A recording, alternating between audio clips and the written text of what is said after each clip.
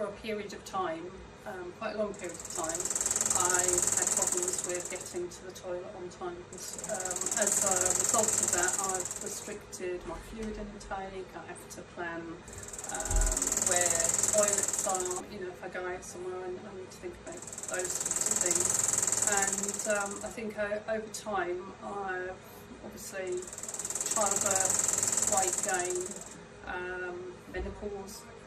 I just seem to not have the control of my bladder that I should have.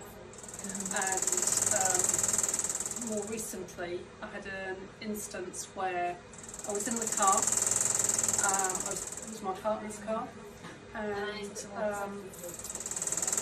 the key, it's a keyless ignition, and the keys were actually in my bag. So I knew I wanted to go to the toilet, pulled the car up outside the house, went to reach for my bag to get the house keys to go indoors, and that minute I moved forward, my bladder just emptied onto the carpet.